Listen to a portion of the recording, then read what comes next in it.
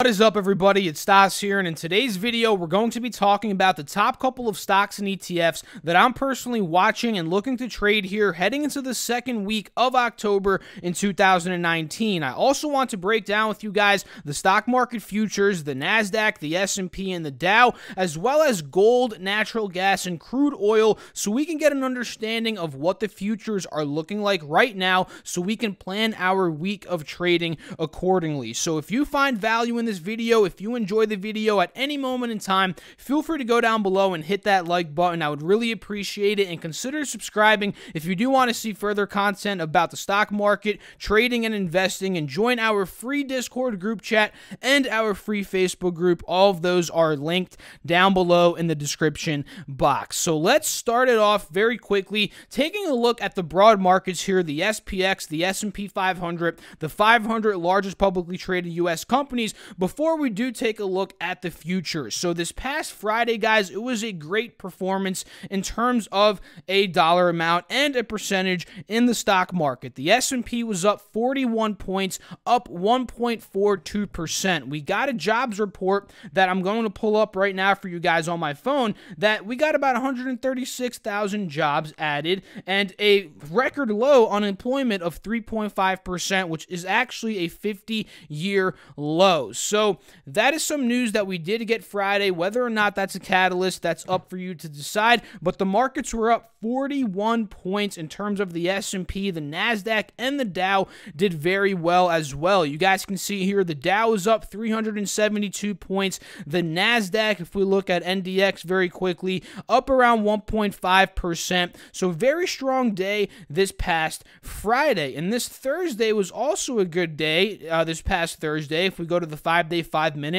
you can see we bottomed out at 28.55, then actually went all the way up to 29.10 on Thursday. So with these two green days in a row, is this market going to continue to go up? Let's take a look at some of these futures to see how the market's looking right now. The S&P is currently down $11, down almost 0.4% right now. So this is telling me that we're gapping down. We may be pulling down now a bit after those two massive green days that we did have these past 2 days, right? If we go to the NASDAQ, or rather the Dow Jones here, we're down 96 points, down 0.36%. The NQ is down about 0.4% here, down about 30 points. And it does seem like we are gapping down. We are pulling down here, especially since this 50 SMA is acting as a resistance. So we may be pulling back down to this 180 SMA support here on the NQ, which is on the 5-day, 5-minute, and I'm sure it's the similar charts,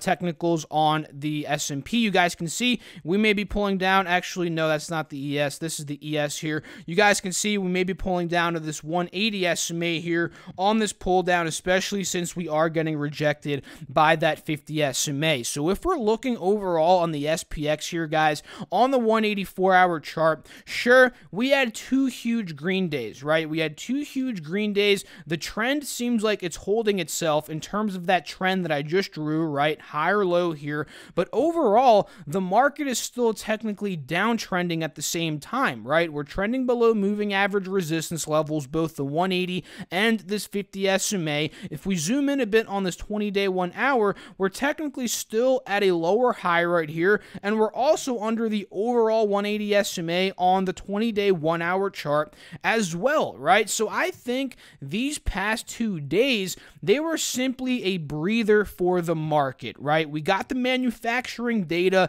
that was very weak, that is signaling a slowing economy and a slowing global economy, and that absolutely rocked the stock market, right? If we go to the 5-day, 5-minute, you guys can see we dropped from 29.92 all the way down to about 28.55 in the matter of 48 to about 64 hours, roughly that time period across these 3 days, and this was due to that manufacturing data, right? And this can simply be a breather, this pop-up here, before we continue the downtrend. And overall, the resistance level that I'm watching on the SPX is going to be 29.50, right? Because if we look at the macro aspect here on the 4-hour chart on the SPX, You know, if we get rejected by this level at 29.50, which we got rejected at back in the beginning of May, this could trigger a sell-off that might get us back down to 29.20, maybe back down to 28.80 where we held just a couple of days ago, and maybe even lower from there, right? And that could be the completion of that right shoulder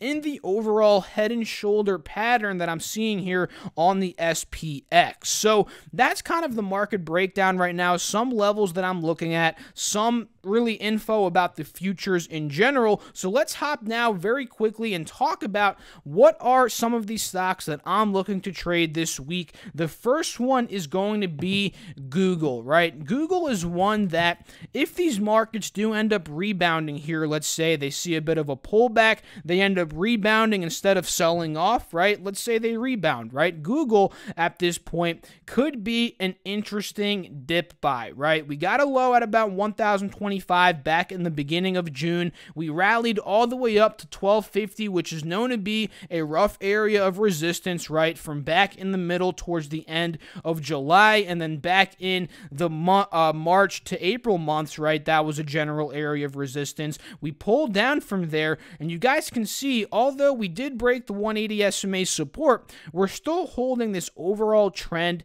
that is an uptrend, right? At a higher low from the previous, and from the previous, and from the previous, right? And the fact that we broke this 180 SMA of resistance here on the 4-hour chart, and we're running up here to test the 50 SMA, this can be a decent spot where if we end up breaking, this could be an entry point for a breakout on Google that can get us back up to that 1,250 level, which is known to be a resistance. And if we did end up getting in right around where Google is right now, let's say, or maybe we waited for a pullback, we have about a 2.53 to 3.5% of profit in terms of how much money we can make on Google stock. So I like it, but again, it's heavily reliant on the market, right? If these markets continue red like they are here, you know, that's most likely going to drag down Google, and then we'll hop into some of these inverse, not really inverse ETF, these market leveraged ETFs that go up whenever the NASDAQ is going down. Because if Google and tech goes down, let's say if these markets crash,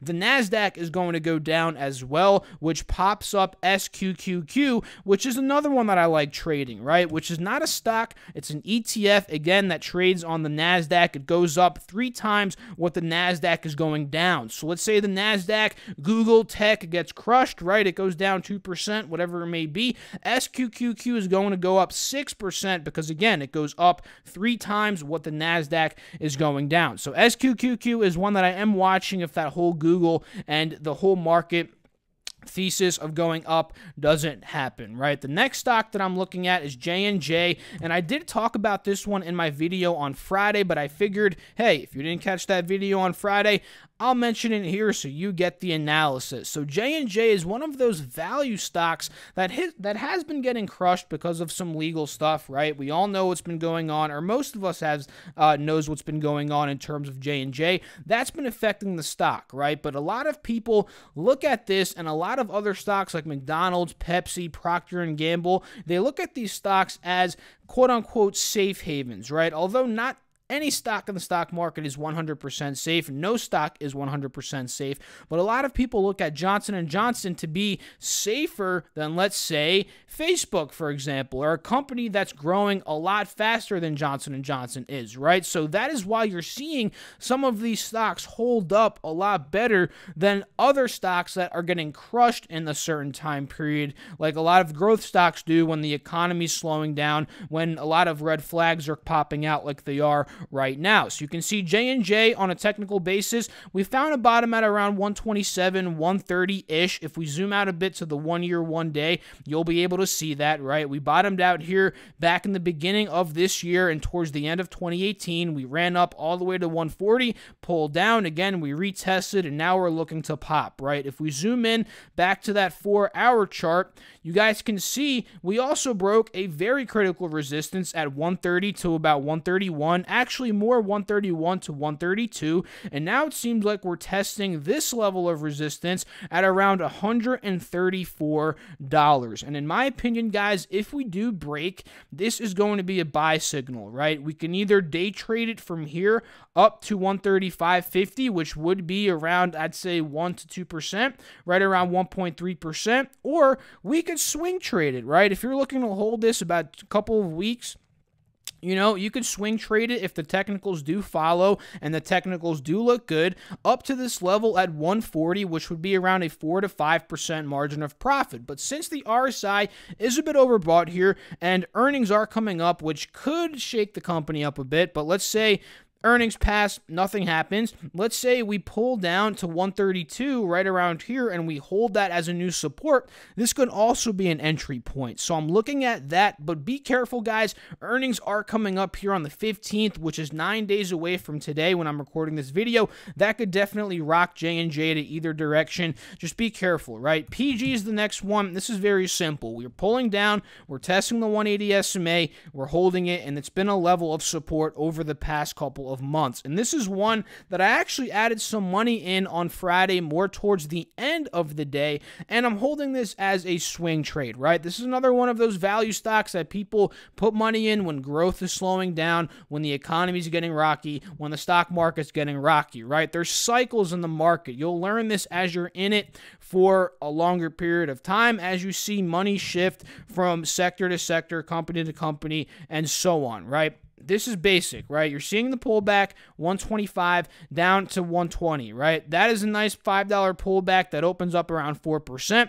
We got the pull down, we got the pop, we're breaking above moving average resistances. We already broke above the 50 SMA and the EMA. Now I'm looking to see either a pull down, retest on that 50 SMA for a potential continuation, or a straight up continuation from where we are right now. So I do see potential. This one can go to a higher high, which if it does from where we are right now up to 126, this could be around a 2 to 3% margin of profit. So PG, I'm liking it. And some stocks that have been flying under the radar have been on my mind recently, guys. And if you look here on the left, you can see the weed stock watch list. I got Tilray, I got NX, which I honestly forget which one this is. Namaste. It's a penny stock. I got NBEV, I got Crime, and I got CGC, right? And I got some of these. This is probably Afria and then Aurora, right? But the two ones that I'm looking at in particular are Cron and CGC. If we pull up these 3-year charts on these marijuana stocks, they both have two things in common. They're both coming at levels, they're coming up to levels that were support levels a couple of years ago, right? CGC here in particular, it's coming up to that 180 SMA here on the 3-year 1-week chart. It's also coming up to that level where back in 2017, heading into 2018, right around $20 to $22, we held that and we ran all the way up to $60. And with the retracement that we've seen in CGC, guys, all the way down to where it is right now, I think it's worth watching, right? Because if we end up consolidating here and maybe running back up, this could be a play that trades just strictly off technicals, right? Because if marijuana gets hot, CGC gets hot, if something big happens, this can easily fly up here. The technicals could point to a buy, and we could be running up back to $30, $40, $50 in no time, right? If we look at Cron, you can see, you know, we're holding an old resistance now as a new support. We're right around that level at about $8.50, $9 that we were at back in 2017, 2018. So I think it's worth watching here to see, you know, if we hold, hey, we might rally back up to $12, $13, which really happened a couple of years ago when we broke $8, $9. We ran up to $13 in a couple of months, as you guys can see, right? So Cron, you know, CGC, if these continue to break down, for all we know, they definitely could.